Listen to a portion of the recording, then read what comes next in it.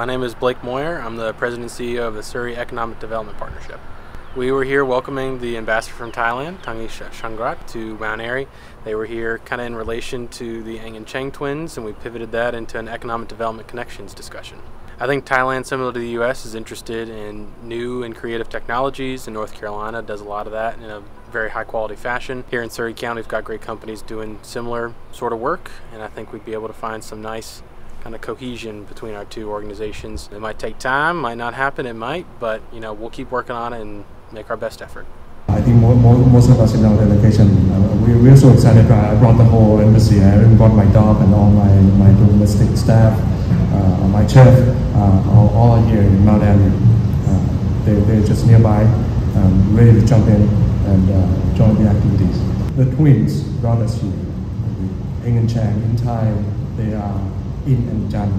The twins were permitted by not only their mother, but by the king, Rama III, Siam at the time, to be permitted to travel to the United States and to Europe. As you know the story, and then later they got to help themselves and become on their own, and they have been very successful, and they decided to settle in Mount Airy.